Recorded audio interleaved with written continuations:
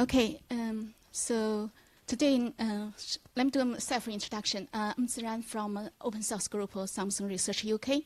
Today I also have my teammate Phil. Phil Conwell. He's joining me.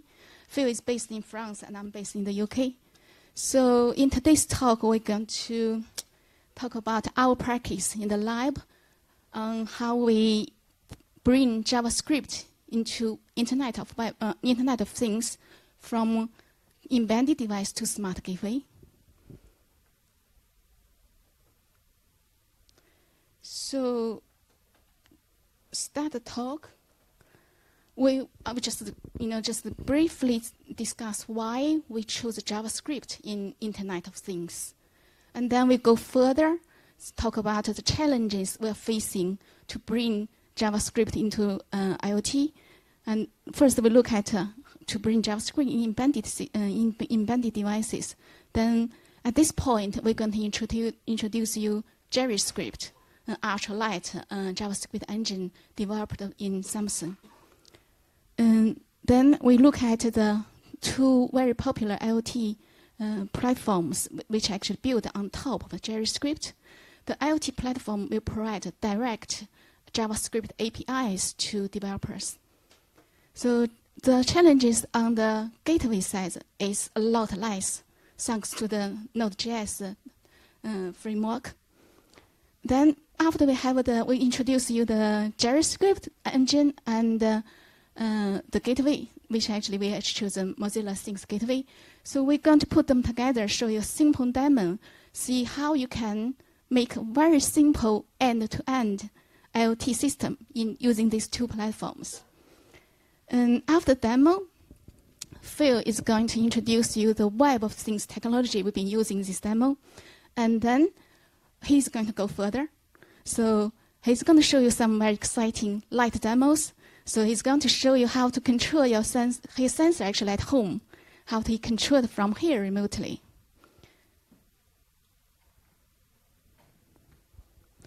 So why JavaScript in IoT? Well, can I ask how many of you consider yourself as JavaScript developers? Well, pretty much. I would say more than half. Yes, that's the main reason. One of the main reasons we're choosing JavaScript is popularity.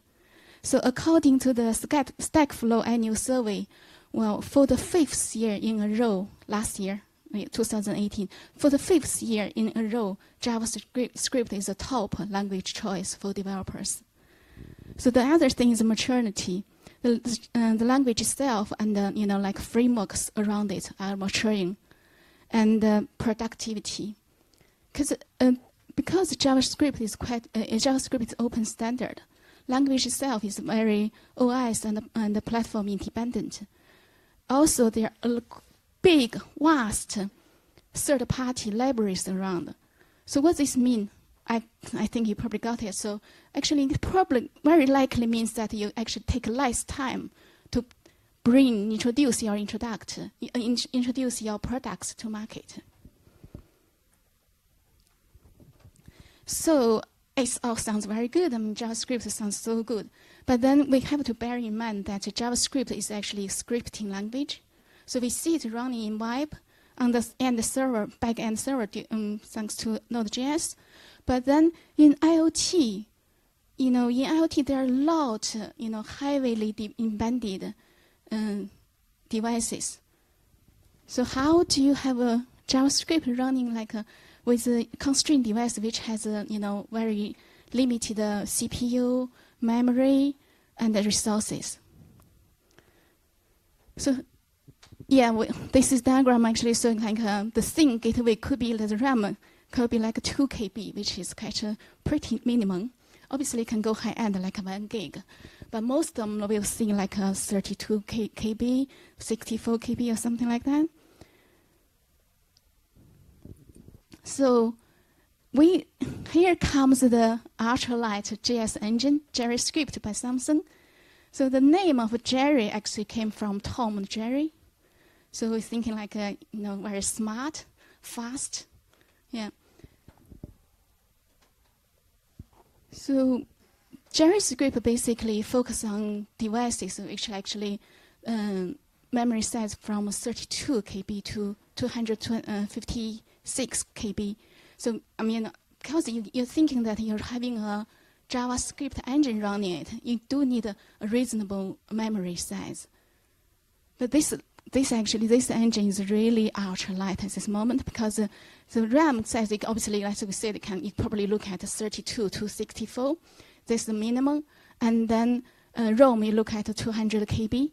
Also, we actually have this binary compiled for ARM Sum2, which is around 160 KB, and actually further reduced to 140 KB at this moment.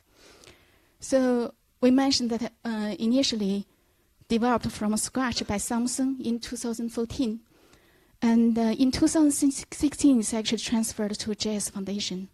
How many of you are aware of JS Foundation? That's great, yes. Under JS Foundation, we have about, at this moment, about 31 projects. So all JavaScript project. So we do recommend, if you're a JS developer, go there and have a look. You might find something really interesting. From IoT point of view, I would say like Node.js is quite relevant, good tool. So at this moment, I mean, the engine is very self-contained, it's very portable, and API is very mature. So you can have the engine run on its own. But the API from the engine is a C API. So what's next is for JavaScript developers, they want JavaScript APIs directly. So here we have. Oh yes, sorry, I haven't finished. So yes, optimization and performance has been very top priorities, and their new features keep on going. And the community really in the last few years just developed so fast. Rather than not only the Samsung developers are being active, also we have like committers from Intel, ARM. So this actually means that a lot more OS and board, physical hardware support. So this is a list of the hardware we can find. You can find the initial supporting code on GitHub. And the product. So this is Fitbit Ionic smartwatch, which actually released last year, which more significantly to JerryScript is actually using JerryScript as a platform for development. Yes, now I'll come back to IoT platforms. There are two main platforms. One is IoT.js, which actually very, very closely coupled with JerryScript, because this one is also developed by Samsung. And the hardware support, of course, is very much in line. And the main philosophy behind IoT.js is basically do a small version Node.js. So when the team developed, actually trying to make it small, also backward compatible with Node.js, which means that a lot of code you're using IoT.js API developed, you can run in Node.js environment without any modification. Well, assuming that the modules also, you're supporting. So the other one is Zephyr.js by Intel. This is very tailored to the vendor, actually. So it's tailored on Intel Zephyr OS, and also the board, the physical board support is also quite a limited number. And the philosophy, as we said, also similar. We want to be portable between this embedded IoT.js platform to Node.js. So let's have a look at JavaScript on Smart Gateway. In our case, we use the Things gateway from a Mozilla project. So we have Mozilla actually has a Things cloud, which actually basically just try to make gateways collaborate in different geography area work together. And we have Things framework. I think later when we talk about Web Things APIs, you probably have a better idea. And we have a gateway. So this is the architecture for gateway. So initially, the prototype for gateway was actually based on node.js. And later, they actually introduced the concept of adapter, which is a language adapter. So it had a support for Rust and other languages. So at the backend, as we mentioned earlier, is actually based on node.js.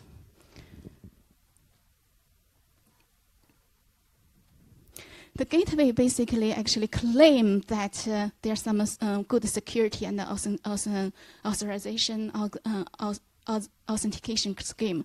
But so you have the feature basically like we do have HTTPS, so backward tunnel using PageCat and the OAuth framework.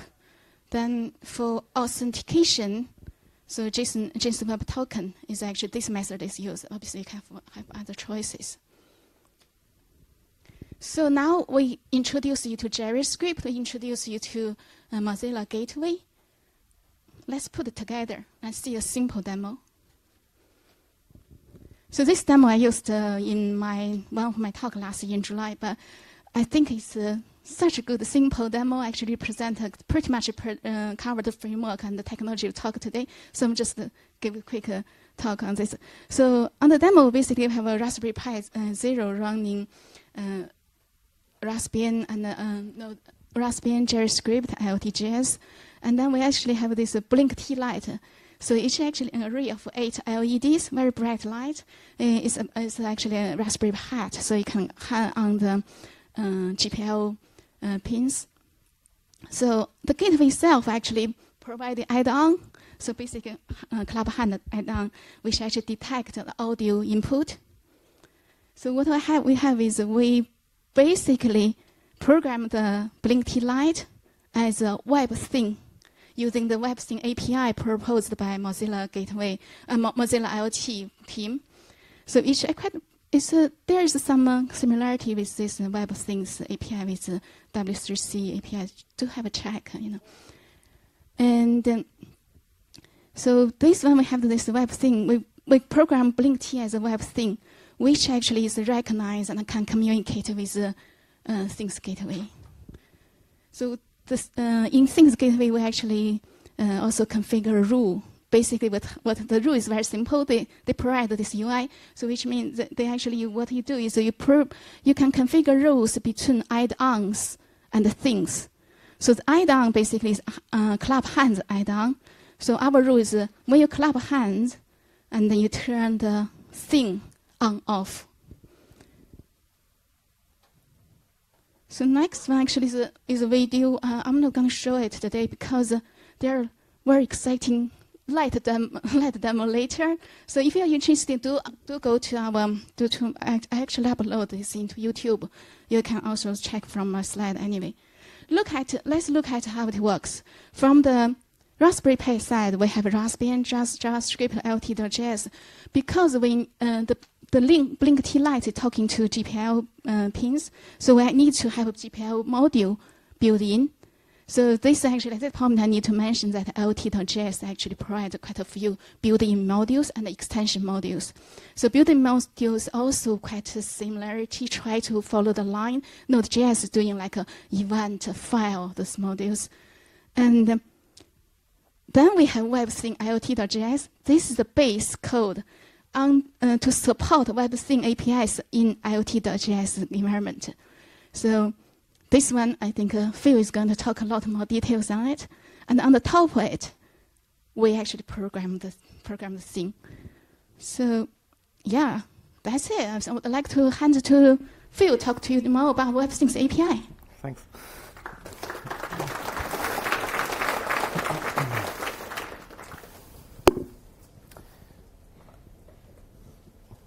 So here we go. Here it is. So this is my smart home in the box, and this is a WebThings Mozilla dashboard where you have all the devices connected. So there is a couple of sensors and actuator. So where is my? Here I can decide to turn on the light, to change the color because there's different properties. So every thinks, hey, we missed something. I didn't explain the source code. So we only have 10 minutes, so let me back to the code. I will make the demonstration just after. Ziran, where is your screen? Okay. I need to go back to the presentation. Sorry for the confusion. So yeah, what are web things? Basically, they are HTTP server, no more complicated than that, and they're all connected to the gateway using REST API. So it's not a peer-to-peer model where you have different things talking together. Everything is decided by the gateway. And there are different ontology, but it's quite simple. This is basically just properties of describing different things. They are using JSON description, and it's following a schema, which is a specification on proposal at W3C. And you can implement it in a different language, but we're in the JavaScript room, so it's JavaScript time. So I made a fork of the actual node.js module made to build the web thing, but I made it, I simplified it to make it running on IoT.js, which is similar to Node.js, but with less advanced feature. You have only ECMAScript 5.1 support, so you need to transpile and eventually adapt. A couple of features have been removed, but the basics is working the same. So that's the cool thing, is that if you deploy using IoT.js on, let's say, Linux, and you want to deploy to a microcontroller, this is actually the same code, only the engine is changing, of course. So if you want to do IoT, you have support for all kind of input-output, and some connectivity feature like HTTP, HTTPS, and a couple of other modules like a WebSocket, which is quite interesting for real time, and yeah, MQTT and so on. So if you want to implement it, I try to make it the shorter possible. So maybe it will not compile, but you get the idea. So a thing is defined by a name. So here is some sensor. Then I create a server, and I assign this thing to a server, and then I can just open a request on my host name, and I get the description of the thing. So what we have here is a thing without any properties. So not very useful, but you can from the gateway you can scan, you can add it by IP, and then it will display a widget on your screen. So the next step is adding a property. So here is a simple one. I made a color sensor. So a color is in a web domain describe it as a string.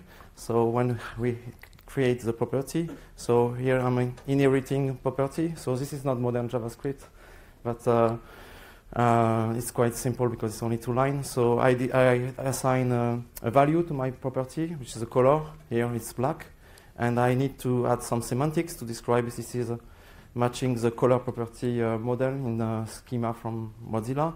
And obviously it's a read-only value because you cannot change the sensor value. Okay, and then if you make a request to the host name, you have the description of the property, and you have a different endpoint. So let's go on. Now, so this is the same example. I try to make it smaller. So if we are creating this sensor, this property is reflecting the value of a sensor object. We can be a simulator of a real sensor. We have just an event function, which is on reading, which is updating the value by this notify exception external update. And then from the UI, you have the matching color, which is updated. So if we make the request explicitly from command line on a different endpoint, I have a JSON describing the color. So it's no more complicated than this. I'm pretty sure you are doing more advanced JavaScript development, but you can run this on a microcontroller. So let's go now back to the demonstration. Where is this? Okay.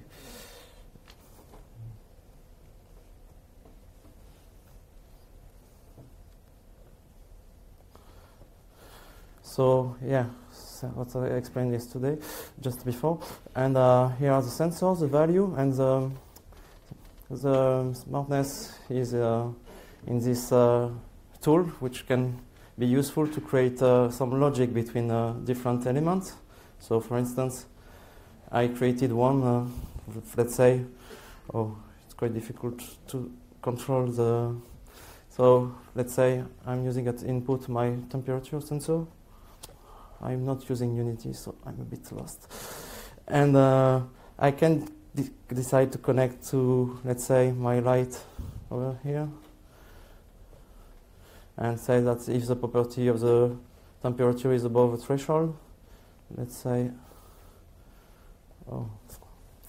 I'm sorry because I didn't.